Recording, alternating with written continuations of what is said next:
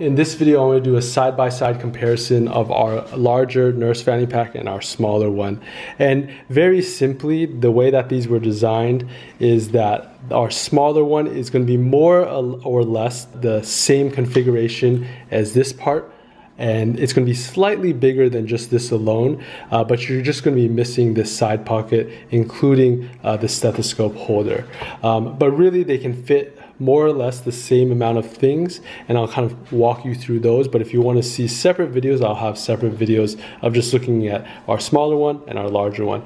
The good thing is that both of these come in two different waist ranges, and so they generally will fit most people in terms of the minimum or the maximum. You just have to find which size will work best for you. You obviously will lose a little bit in terms of the overall maximum size on this smaller one because we're missing this, but generally we'll have the sizes kind of span the same waist range. So our pockets down here are going to be very similar in both. We'll see this one we can be using for either cell phones, we can be using for things like change or cash, anything that needs to be a little bit more secure. It'll fold down just like that. We'll do a side-by-side comparison of our other one, which will also fit our phone just nicely with some cash or coins instead. The next pocket will be the one right above that, which is going to be full width going across, but just won't have our Velcro to it. So that can fit a cell phone just fine. And again, not all phones will fit in this pocket, but most should. And if you can't fit your phone in here, there's definitely pockets up here or here that you can put it as well.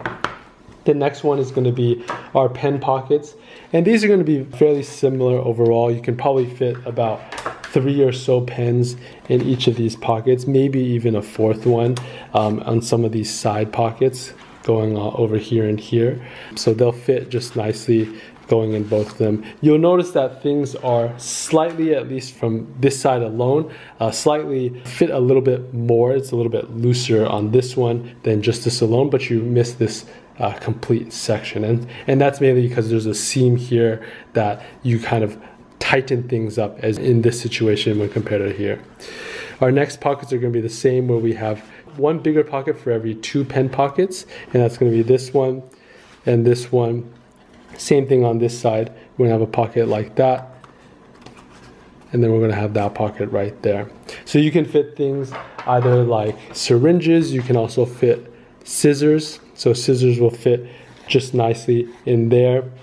I've also seen people put scissors on this strap like this.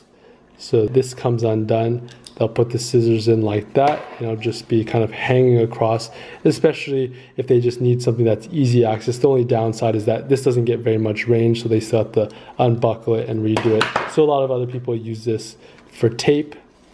They also use it to attach their IV caps as well. So those will go on here in the morning.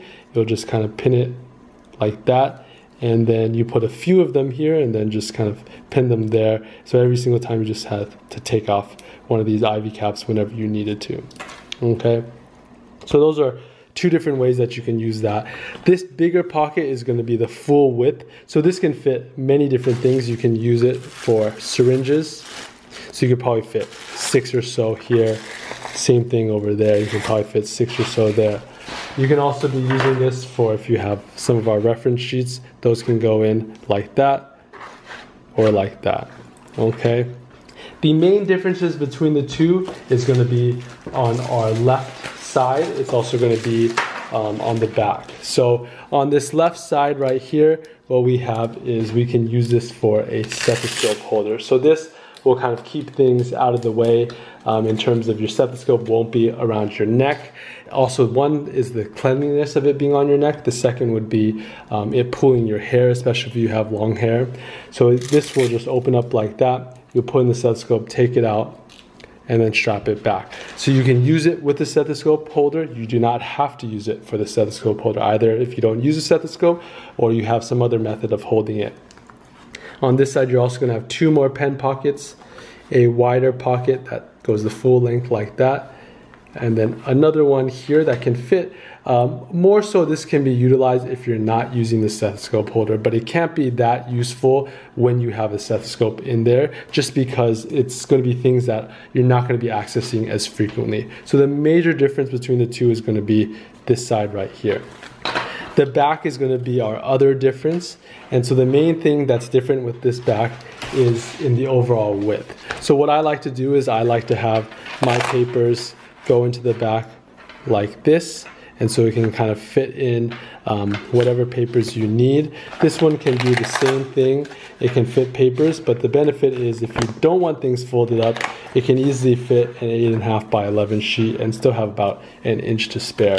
So depending on what your preferences are, that's kind of what you can use them. These pockets in the back aren't the thickest, and they were never designed to store very thick things. It was really just for papers or thin pieces like that. So these are going to be the main differences. It's more a matter of preference. Do you want something that's going to be a little bit bigger, a little bit heavier, but then has more functionality in terms of wider to store more paper, also to store your stethoscope, or do you want something a little bit more compact and lighter? So it kind of depends on what you want, but overall the biggest difference is just going to be these side pockets. So it's just a little bit wider, but overall has the same structure, and that's what we were going for.